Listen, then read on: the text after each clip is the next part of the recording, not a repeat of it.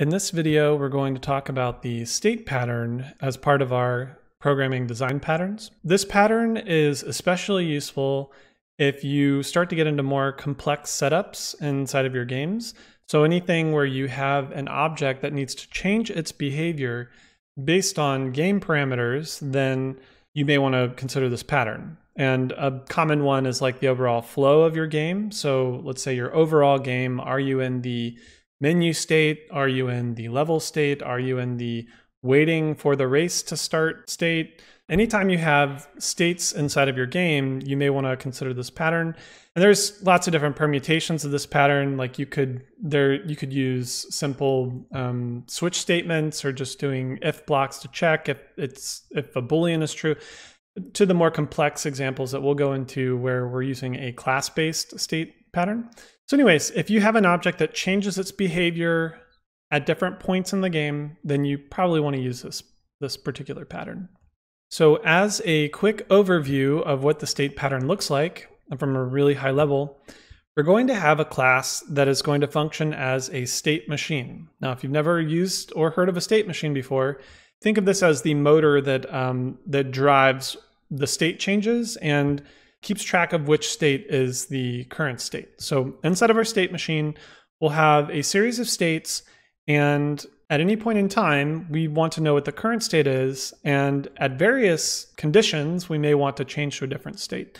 The changing is going to be handled in the different states, but as an example, if this were on the player, we may have a player running, player idle state, player attacking state, or whatever. And each of these could show a different animation, play a sound effect, lockout input, whatever you want to do here is fine. And it's very modular. You can give almost anything different states, like bosses that change their attack pattern after a certain health percentage and so forth. The key components are that we can change our state, we have a list of states, and we can track whatever the current state is. And then each of our states have its own isolated behavior.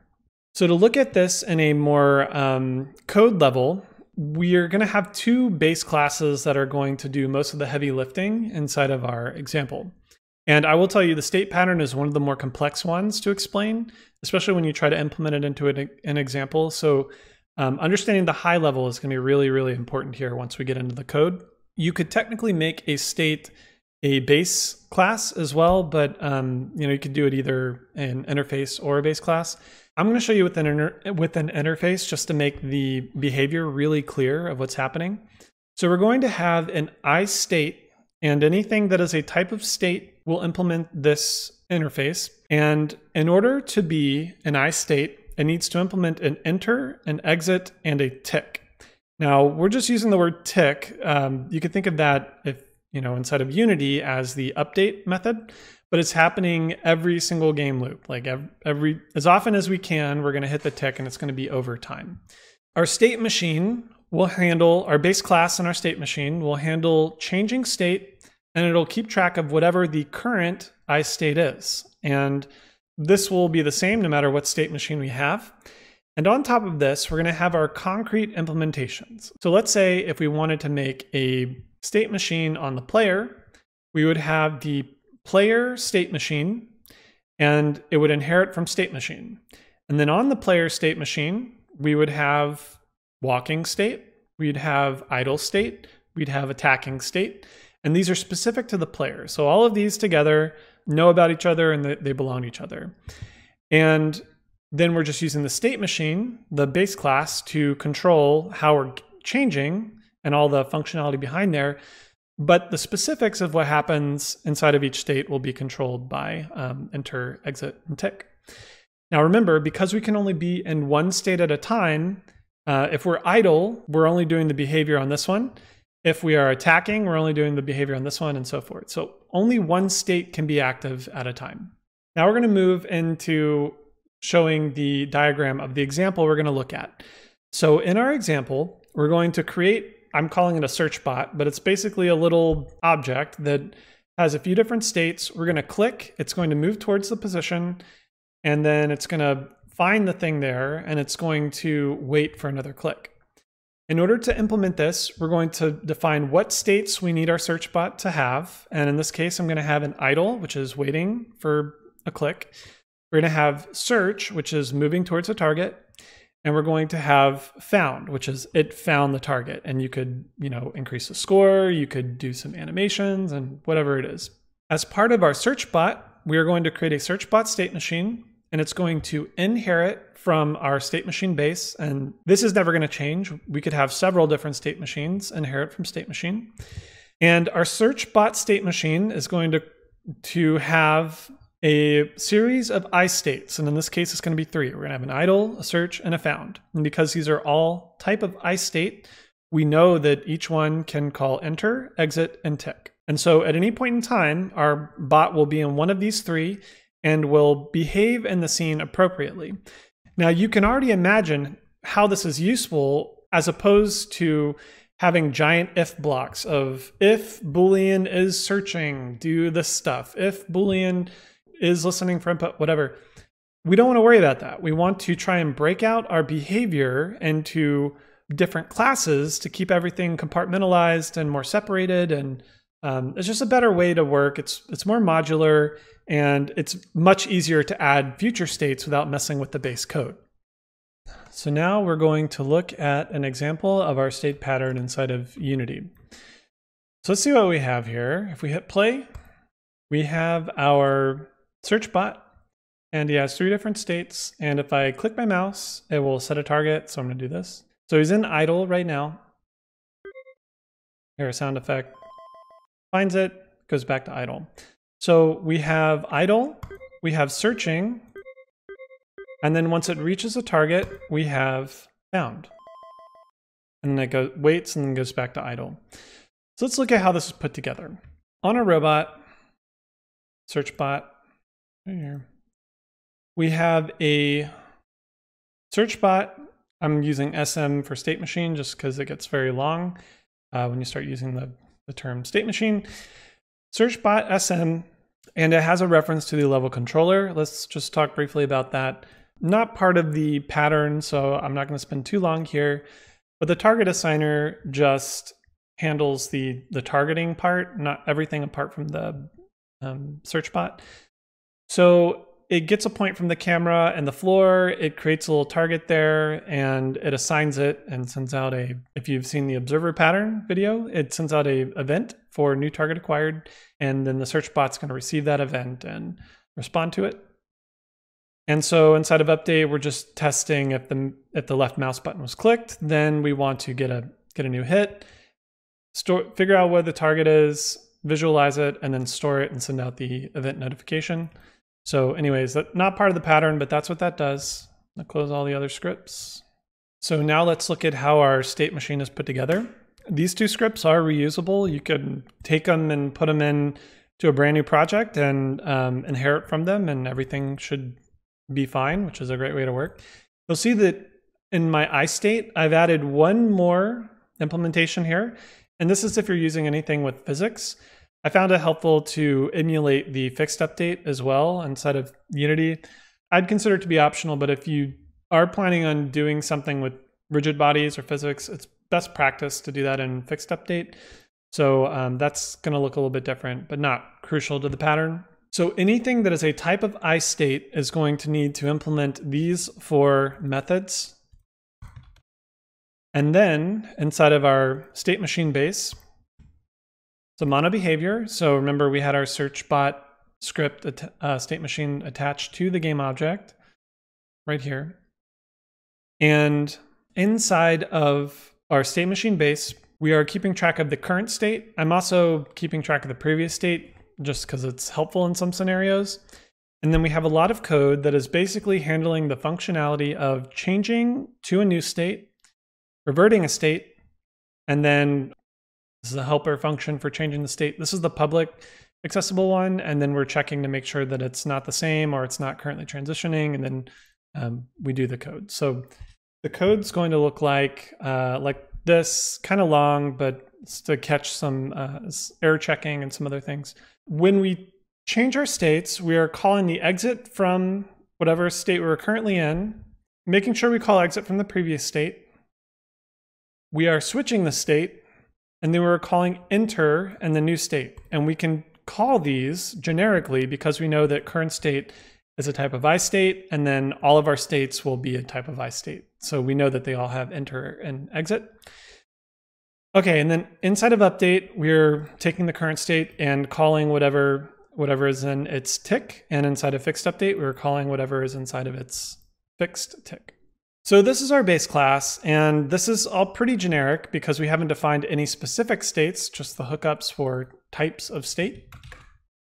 So now let's look at our SearchBot. If we go to our SearchBot and we open up our SearchBot here, you can see that we've defined a few states. So we've created a SearchBot idle state, a SearchBot search state, and a SearchBot found state. I'm doing these as properties here. You could do them as just standard variables if you want. You could do these as standard fields if you want. Kind of up to you, but this is the pattern that I like. Then we're getting things that might be important inside of the serialized field through our inspector. So this would be the stuff right here.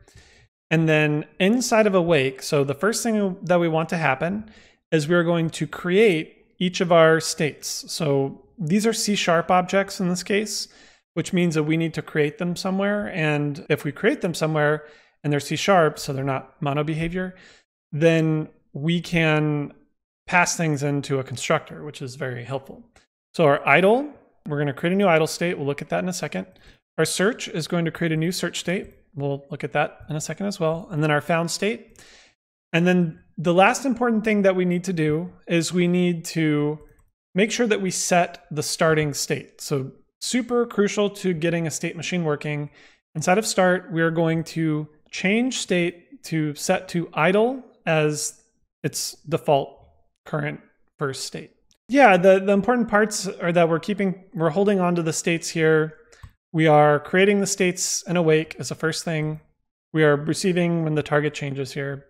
And we are changing to idle as our first state. And because this is inheriting from state machine mono behavior, we get all of this functionality. So if we want to change our states, we're just going to call searchbot.change state, and then we can choose one of these states to change to. Okay, let's look at the different states and see exactly how we have this implemented. So again, we've created them and we've set our default to idle, but past that, we don't really know what the behavior is like inside of the states. So I have this folder, SearchBot states, and we have them organized like this. Let's go to our idle. There's actually several different ways to do a state machine. And one way you might see is to see states attached as mono behavior scripts. And there are pros and cons to doing that. In my case, I'm just going to keep the states as simple C# classes and not use mono behavior. But what that means is that I need to be a lot more specific in how I'm passing around my references. And I think I mentioned this in a previous video, but if you are not using mono behavior, it is best practice to pass in any required references through the constructor. It's going to be public, the same name, and that's going to be the constructor. And so whenever we create a SearchBot idle state, we need to give it this information. Then we're going to hold on to this information with these fields inside of the class. And that way we can use it whenever we want.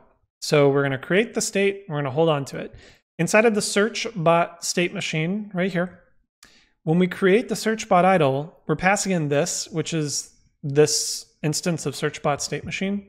We're passing that in so that we have a reference to it so that we can call change state, because we will need to change state at some point. So anyways, we pass in all the references we need. This could be anything, it could be sound effects, it could be the target, it could be whatever. At this point, it's up to you. Whatever you want to do inside the state, you would want to pass in, you'd want to hang on to it, and then you want to use it whenever you need it. On enter, we are changing the visuals, and we have access to some of these mesh renders and things. That's why the eye color changes. And this, we're using the observer pattern, which works really well with the state machine pattern. And we're saying whenever the event happens of new target acquired, we want to run this method. And this method says, if I'm in idle and the new target acquired event gets invoked, I want to change state to be searching because we have a new target. And when I'm exiting the state, I want to stop listening to the new target acquired because I'm no longer in the state. I don't want to leave my hanging reference here. I want to make sure I unsubscribe to anything that I have subscribed to. And then inside of tick and fixed tick, we're not really doing anything. So I'm just going to leave those empty. Yeah, just to summarize, you do your constructor, start listening to events inside of enter, and you set your defaults. And then you make sure to undo everything that you did inside of enter if it's relevant, like get it back to the default state. That's idle. And the other two are going to be very similar. So I'll move through them just a little bit more quickly. But you will have search state, which we moved into. Again, you'll have your constructor. You'll take in all the references you need. In this case, in order to move the object, we need a rigid body. So we're going to pass that in as well. Hold on to it. Enter, we're going to change some visuals. Exit, we're going to change the visuals back. And inside of fixed tick, because we're using a rigid body, we need to do that with fixed update and the physics system. We are testing the distance from between this and the target destination. And if we're close enough, then we change state to we found it. Otherwise, we're not close enough. We need to continue rotating towards it and moving towards it. So yeah, rotate towards target. It's code to do that, and move towards target. That's code to do that.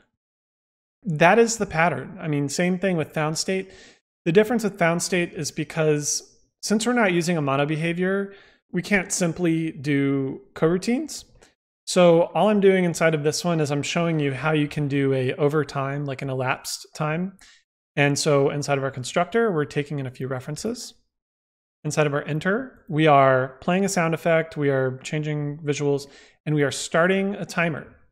Now, the start timer is just going to activate, like flag the Boolean, and start at 0.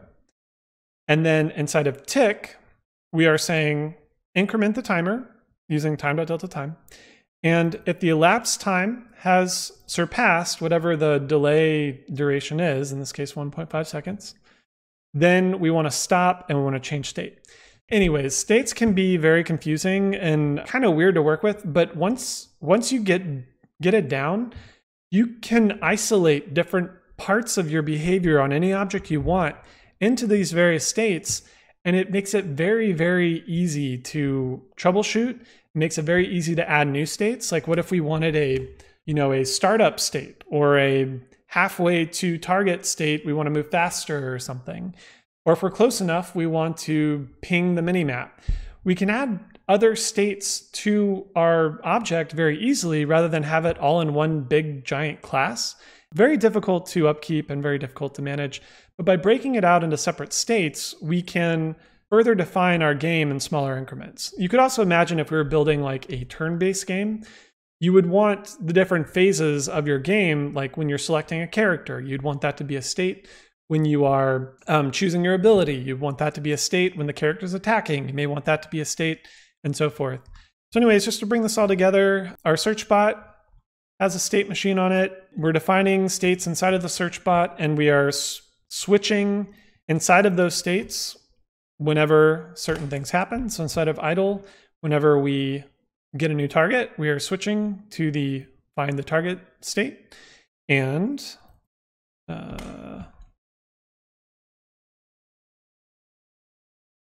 then whenever we get close enough, and we're moving the object, whenever we get close enough, then we switch to the found state.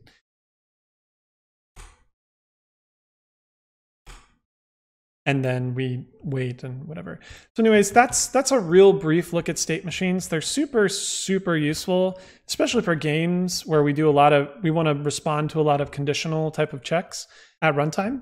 This is just a state machine on a SearchBot. You could have a state machine to control the flow of your game. You could have a state machine on enemies, on your UI. You can really use them in a lot of different places. And it's a very, very handy pattern to get used to using.